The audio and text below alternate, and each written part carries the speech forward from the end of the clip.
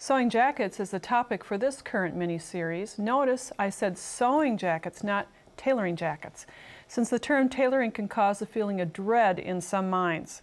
The person responsible for changing the way we make jackets is my guest, Pati Palmer of Palmer Pletch. Pati, during the first program we worked with fusibles, and now it's time for speed sewing.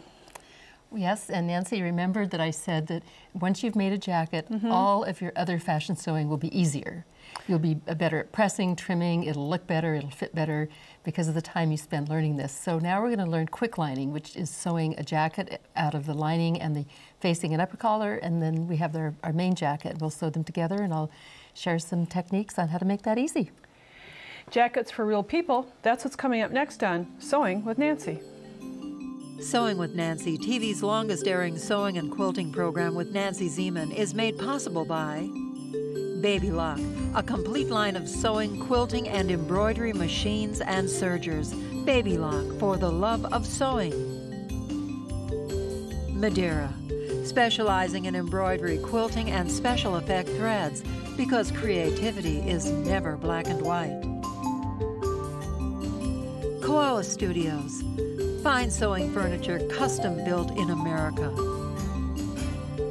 Clover, makers of sewing, knitting, quilting, and embroidery products for over 25 years. Experience the Clover difference. Amazing designs and Class A needles.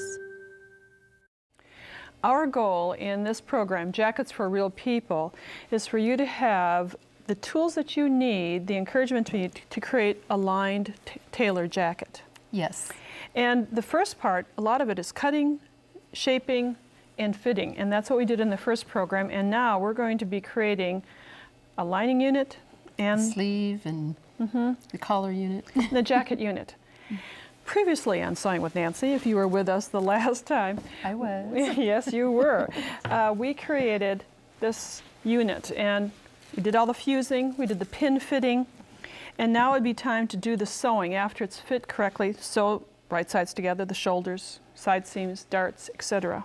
And try it on again and get a quick fit, because it doesn't matter how many times you try it on. There's no rule for that. And then you're going to create the unit. So we have the jacket unit, and here's another one, Pati, the jacket unit, and it's almost ready to go. Yeah, my friend Marta did this, and she loves machine embroidery, so she added that touch before she finished the jacket. So then the lining unit, which I'm pulling up here, has the facing and, of course, the lining pieces. Now, if you... I just noticed something interesting. I think Marta must have run out of that color lining, and you're never going to see it, so what a great idea. Yeah, use two pieces, that's right. So now if your jacket had collars, you'd put the upper collar on the lining unit and the under collar on the jacket unit. And then we're going to tell you a little hint about the under collar. Yeah, usually you have to shape the under collar to make it roll, but we're going to do a quick shaping technique. And I have placed the pattern piece back on the under collar, and where the roll line is marked, I'm just going to go through and mark it right on the interfacing, because this will penetrate the pattern. So now I'm going to go and sew on that line and show you how to make a quick roll. The machine is set at a 1.0 millimeter stitch length, and here you can see Pati stitching and pulling the fabric on either side of the presser foot. And as you pull away from the roll line gets smaller and shorter. So as you use small stitches to grab it, it actually makes the whole roll line shorter, which ends up in an interesting look. Here is the collar, the entire collar that has been stitched. And it may look odd to you at this point, right? It does. It just kind of gathers. And looks terrible. But watch what happens when you roll it. It just automatically folds beautifully. So normally you'd have to put it around your neck, I mean the hem, and pin it and steam it like we did before the under collar or the upper collar. And this way it's just shaped with that easing stitch. So you would attach the under collar to the jacket unit, and we have half samples here, half jackets. Here is the lining unit, as you can see, and here we have the upper collar attached. Here is the sample that shows the under collar with that ease stitching around the collar stand. Now there's a really important part to match where you start your stitching. And you have the undercollar, Patty, and I have the pattern piece for the jacket, and let's just reference that because this is the all-important dot. Remember when we were marking the neckline on the interfacing, we marked the dot very carefully because that dot and the dot on the collar are sewn together, and that's what makes your V for your notch, and we're going to show you how to do that.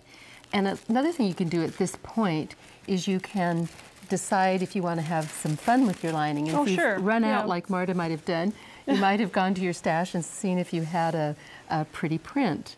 You also could sew a piping to the lining. That's fun, isn't it? Yes, it's when you take off your jacket, oh, you have this nice little accent, like it. Sew it to the facing first with a basting stitch, and then it just stays there when you sew your lining to the facings. If we go back to those collars, when you're starting to sew the collar to the unit, whatever piece it is, you will match it right at that dot, and we can have, you're going to secure that stitch so that there's not going to be that sewn exactly one-on-one. You're going to have a seam allowance so that we can sew the lapel. Quick press will do us a lot of good. Pressing the neckline seam open, press over a tailor board or whatever you'd like to use, a hand perhaps, and Patty, you want to press that. Just, I can finger press, or we'd use some steam to press this open. You'd repeat on the lining unit that has the upper collar. Soon we're going to sew the jacket and the lining unit together, but first let's set in the sleeves. The collars have been sewn to the respective units, and now, Patty, it's time to look at the sleeves, as we mentioned. And one of your easy tailoring techniques is to add a beautiful vent. With a mitered corner. And the mitered corner, you see, is in this area, so there aren't any raw edges on any side of this. So we need a little change, perhaps, on the pattern piece. Yeah, this is a pattern piece that's a two-piece sleeve, which you need. But we need to add the vent because this one didn't have a vent. So we've added a piece of tissue about 2 inches from the stitching seam line. and about 5 inches long, but it can be however long you want. You can have a vent up to here if you want to do something really different with 10 buttons. No problem, whatever you want to do. But you do that to the under sleeve as well. So on the outer sides you have the extensions added, and then you're going to add some fusible interfacing and do some pressing.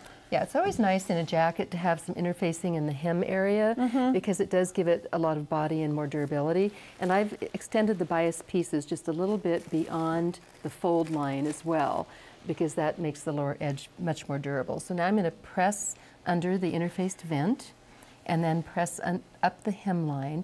Now the easiest way to make the miter is to go ahead and just make a nice snip right where the two come together, the vent and the hem. And I make a pretty deep snip so I really can find where they go. And what I want to happen is I want to fold my snips together to this little corner. So I'm going to do it on the outside. I find that easier to do that first. And there's my snip, and there's my snip. So where the snips are, I'm going to just put a pin, and then I'll put one more pin all the way to the point, and that's where my seam is going to be. But then, so I'll know when I unpin and go to the wrong side, I'm going to cut a perfect eyeballed 1/4 inch seam allowance. A perfect eyeballed. And then from the wrong side, you're going to sew a 1/4 inch seam, and then when you turn that after you press it open, and I just would like you to use a point presser to press it open. Make believe. Yeah, make believe. That's quick. Okay. And then when you turn it, you have a perfect miter in that hem. And then you would do the same on the other. We have the other corner. The other edge you don't need to miter. You just right sides together, do a 1/4 inch seam, and turn it and press it. And then we'll sew the side seams together, and that's what we had on the sample that we showed you. It has the miter on the outer side and that seam just perfectly stitched. It's really a very unique way. And you know something else you can do, quick tip? You can actually hem the sleeve when it's totally flat, and that's much easier than hemming in a circle. Sure, great idea. You notice we didn't clean finish any edges. The fabrics can be a little ravelly, but it's going to be all encased in lining, so not to worry, your fabric is going to look much like ours. Now, before setting in the sleeve, we're going to add some fullness to the cap. And Patti has some samples here that show the importance of this step. Yeah, and on my jacket you can pretty well see that my sleeve cap looks like it has something filling it, and that makes it less puckery, and it's what designers would do. And we used to use a bias strip of tie interfacing, and you can't get that anymore unless you take apart one of your husband's ties. But you just need a bias strip of something that's loosely woven and sort of lofty, but I like to use self fabric whenever I can. So the first sample I made, I just made a little sleeve cap, and I sewed a bias strip of self fabric, but it wasn't lofty enough. It was a little bit harder finish than I like.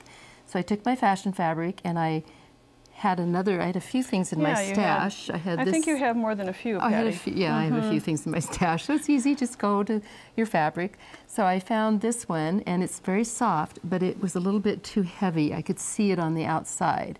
And then I found one that was a little bit softer, but not quite so thick. This is a yummy wool. Perfect, isn't it? It feels like cashmere.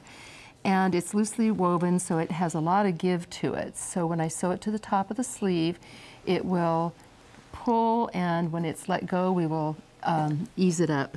Now here's how you go about this, and we're going to show this to you at the sewing machine. So Patti, you have a strip of... I have a strip of fabric, and I'm just going to, first of all, you got to get it started. So put your needle down in and sew a couple stitches. And now I want to sew for sure 5/8 of an inch away from the sleeve cap. So I'm going to be pulling on my bias. Now it will get narrower, but forget that. Just follow the edge of the sleeve. And sew a ways, pull, sew a ways, pull, sew a ways, pull, until you go around the 2/3 of the upper cap. Then you're done, and you will find that if you pull hard enough, it will ease in the cap for you. You don't need additional easing stitches. And here is the sample that you saw earlier, and you can see how that sleeve head is stretched, and that gives the fullness. It will stretch out the extra fullness in the cap. It will help ease in the sleeve. Let's just show it to you from what will be the right side, and you can just see how that sleeve is shaping. It's just a very fine technique. And it makes it much easier to set the sleeve in without doing rows of gathering. Now we have set in many sleeves on Sewing with Nancy. Use your favorite sleeve easing or set in sleeve technique. Set of course the garment sleeves into the garment unit, the jacket unit, and do the same, just set in the sleeves and the lining. Obviously you don't need the sleeve head in the lining. Your 2 units will be ready, and now it's truly time to sew the outer edges together. During these 2 episodes of Jackets for Real People, we're giving you the highlights of putting together a jacket, the tailoring, the speed tailoring ideas, and we've saved the best highlight for the last. And Patti, that highlight is to sew the lapel, the jacket lapel, the collar, to meet at that 4 corners like an intersection. It is. It's a little tricky intersection, and what we used to do that really didn't work very well is we would sew up the front of the jacket to that the dot that we would talk about earlier, where they all come together, and then we'd go back and forth, closing up that hole, and then we'd stitch around the collar, the other one, and all the way down the other front of the jacket. And we got a beautiful pucker right there. So for years we had that problem. So then finally we decided, you know, I bet if we start at that little dot and sew away from it when you sew around the collar as well as around down the front of the jacket, that you won't have that happen. So right here where we have the dot, which we marked when we were marking the neckline and everything, we've sewn the collar to the facing and we've backstitched right at the dot. Now we're going to start about a 1/16 of an inch away from the last stitching, and we will lower the needle in to where we want it by hand, and then we will lower the presser foot. So you're not stitching any seam allowances down, catching any of the... got everything out of the way except the upper collar and the under collar, starting right at the dot. Thank you. And then we're using a regular stitch length here, and notice I didn't even backstitch. Sometimes I'll pull a thread through and tie it, but it's actually not necessary. It sort of buries itself, but it's up to you. So we're sewing toward the point of the collar, and when you have bulkier fabrics, you should do a couple stitches across the point, but I always go to a shorter stitch length as I stitch toward the point so I can trim closely. And when I get to where I want to go, I leave the needle down, presser foot goes up, I go to an angle, and I do 2 short stitches across the point. It'll look like a point when you trim it and turn it. So we come back, and I'm going to leave the machine set to small stitches for a few stitches, and then I'm going to go to a longer stitch length, back to where I was, 2.5, and continue stitching. I would go to the center of the collar, and then I would start on the other edge of the collar at the notch and go toward the center again. So I'm going to stop here for now. So raise the presser foot, cut my thread first here. And as Patti is cutting the thread, you start from that intersection, that four-way stop intersection at the lapel point. Sew to the collar point to the center. Then you'd flip it, sew the other half of the collar. And now it's time for the lapel. Nancy, I first want to point out that I had a pin here with a little pinch. We call that a tailor's blister, and it takes that extra large upper collar out of the way of my stitching, so it makes it a lot easier. And I've got one on the other side too for the lapel, upper lapel, but I'm going to be sewing from the other side so you won't be able to see it.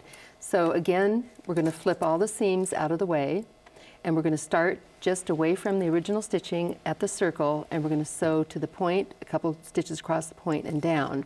So I will put this under, and again I will lower the needle by hand so it's where I want it, and then we'll lower the presser foot and start stitching. And when I get to the corner, or almost to the corner, I'm going to change it to a shorter stitch length, and a few stitches into the corner I'm going to lift the presser foot, pivot, and I'm going to do 2 stitches across the point. If I were doing a blouse collar, I'd only do 1 stitch because it's very lightweight. Pivot again, a few short stitches beyond the corner so I can trim closely, and then I'm going to go back to a longer stitch and stitch the rest of the way down the jacket. Now I can trim pretty close and not have any problems with it coming apart or raveling out. Also, the fusible interfacings certainly ensure that you're not going to ravel as well. Right, sure. Okay. So getting that intersection, that lapel point, starting at the lapel point without catching any of the seam allowances, prior sewn seam allowances, is what's going to keep or achieve a perfect lapel. And now it's time to do some trimming. Earlier we did the pressing of the under collar seam or the upper collar seam, and then on the upper collar. Now we'll do some trimming, and which I've started to do already. And just trim off so that you've graded the seam allowances. One are longer than the other. And here's that intersection, that 4-way stop. And Patti, you've given me the okay that I can have a little opening in here. It's called the hole that follows the dot. It's okay. It is okay. And then we'll do some pressing using a tailor board or pressing point, whatever you'd like to use. Place the collar seam over the top, and there are small little pieces in here. Just take your time. This is what's going to separate the people who have followed the instructions and people who haven't, because here we go, we're just pressing it open. You can, if you have this, a pressing tool like this, you can do some finger pressing at first, and then just give a little shot of steam. Now you'll be pressing, probably standing up at your ironing board, and we're making it convenient here right at the sewing machine. But now you'll be having a full jacket. I just have a half a jacket for the sample, but I'll show you what happens. We'll invert these, and the proof will be in the pudding here, Patti. We'll see how I did on this sample. Even if the hole ends up 1/8 of an inch big, don't worry about it. Okay, I'm not going to worry about it. Better than a pucker. Yes, exactly. And it will be top stitched and pressed, but there's just a slight little opening in there. But after doing some top pressing, you can see that now that the lapel point, all those 4 intersections came out to meet perfectly. And no pucker. And no pucker. There are certainly many more steps to creating a jacket, but Patti and I have gone over the basics, the highlights of creating a jacket. You'll have some work with attaching the 2 collars together along the roll or the neckline, attaching the lining unit together at the shoulder seams, putting in the shoulder seams and doing some hand stitching. But all in all, we've given the highlights of making a jacket for us, real people.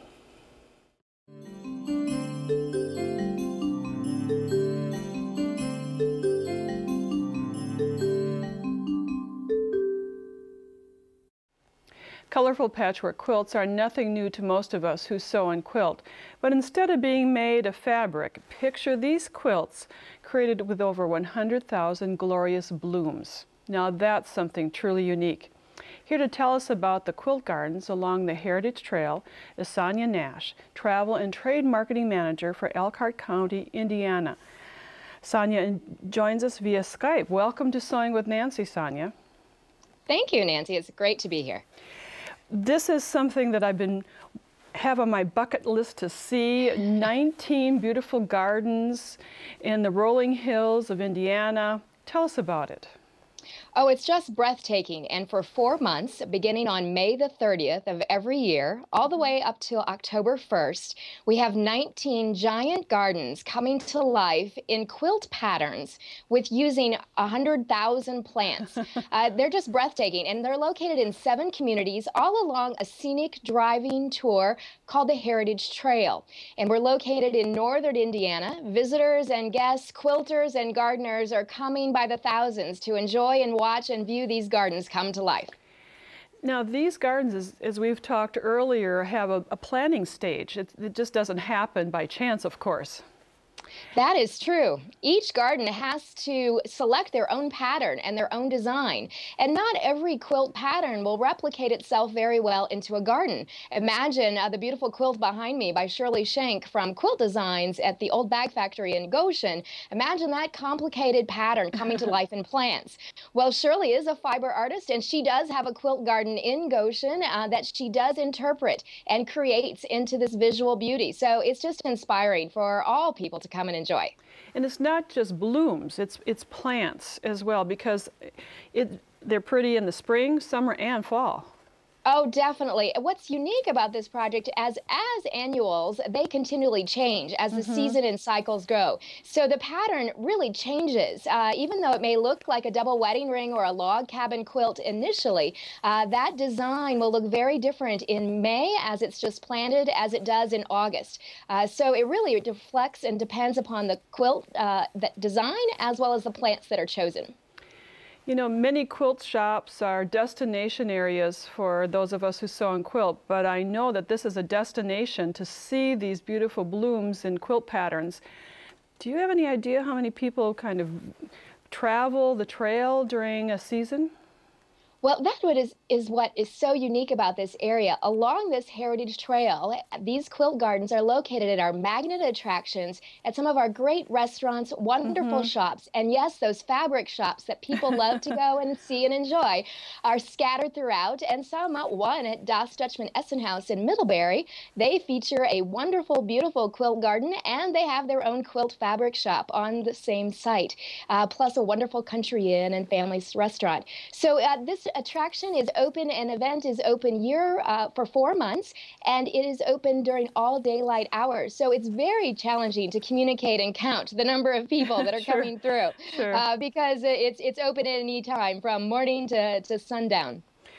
You know, one of the quilt gardens that I'm looking at has quarter scale triangles, and you know, there's a specific technique in quilting to get those points to match, but I can't imagine to make sure that all the flowers are blooming just perfectly at those angles. It must be a trick to know exactly how to plant.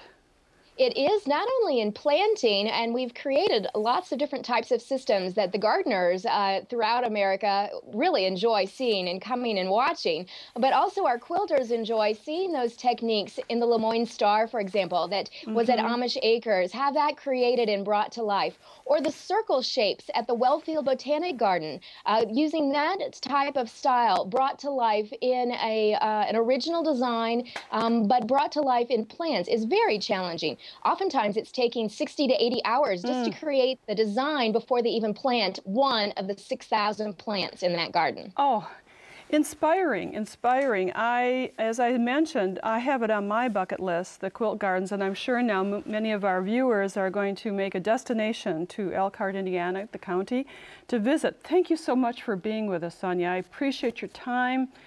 It's delightful. I can't wait to go. Well, thank you, Nancy. We encourage everyone to come and visit. I think they'll have a wonderful time.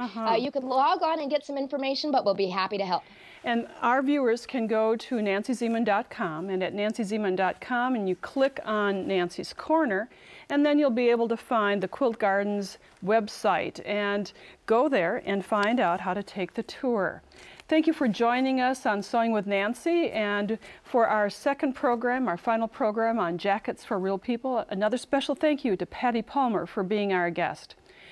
As always, you can go to nancyzeman.com, watch programs online, find out more information on sewing. Thanks for joining us. Bye for now. Pati Palmer has written a fully illustrated book entitled Jackets for Real People that serves as the reference for this two-part series. It's $17.99 plus shipping and handling. To order the book, call 800-336-8373 or visit our website at sewingwithnancy.com/2525. Order item number JRP, Jackets for Real People, credit card orders only. To pay by check or money order, call the number on the screen for details. Visit Nancy's website at nancyzeman.com to see additional episodes, Nancy's blog, and more. Sewing with Nancy, TV's longest-airing sewing and quilting program with Nancy Zeman, has been brought to you by Baby Lock, Madeira Threads, Koala Studios, Clover, Amazing Designs, and Class A Needles. Closed captioning funding provided by Rowenta.